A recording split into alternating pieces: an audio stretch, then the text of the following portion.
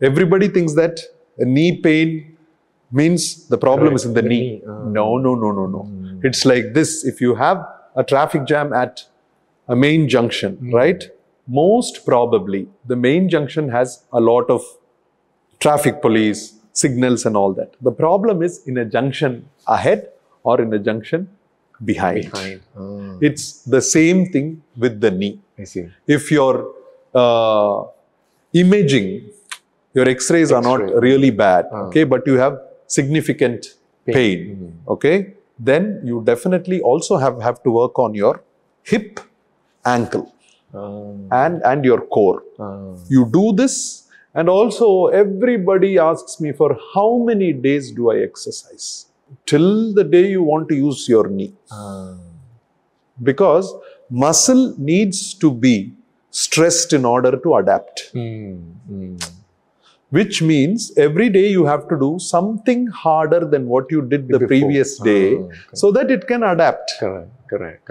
So that has to be a continuous process. So anybody who wants to use exercise to live better has to understand that at some point of time, it has to become like brushing your teeth. Like a habit. So in your experience, can you tell us an inspiring story where a patient did exercise and got the pain better or something like that?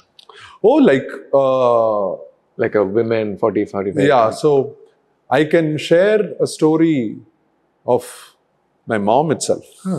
So when we did her first knee replacement, she was around 111 kilos. Okay. Then I just did one knee. The other knee, we treated with a combination of bone marrow concentrate, stem cells from there, and fat. We gave it intraosseous underneath the cartilage surface, and we also did marrow stimulation to stimulate the growth. Then after the knee replacement, when one knee was okay, I had also started to post some diet and all that, and I was guiding her. She came from 111 to 91. Now she is able to walk around, play with my son. Wow. With her grandchildren, which is absolutely fantastic. And right now she is not very keen on replacing the other knee. Because it's not bothering. She is able to manage.